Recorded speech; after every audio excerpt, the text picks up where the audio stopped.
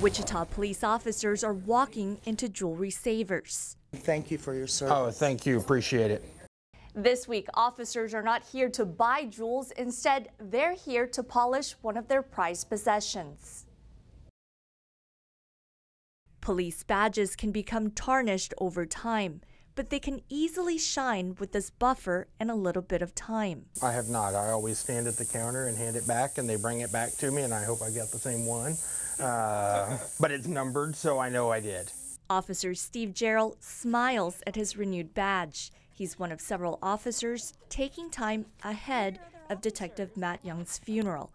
The store is offering free badge polishings for officers in the area. Blessed to be able to help them, because they don't realize how tarnished their badges get. They get so slowly that way that they're always amazed. On Tuesday, Detective Young lost his battle to pancreatic cancer.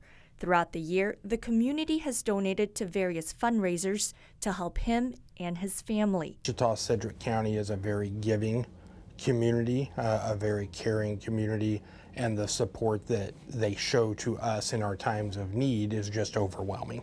While the badges are getting cleaned, those who wear them are simply grateful the community continues to support law enforcement. When the gratitude is thrown to us, it makes you feel better. It reminds you this is why I do this job. In Wichita, Lily Wu, KAKE News on your side.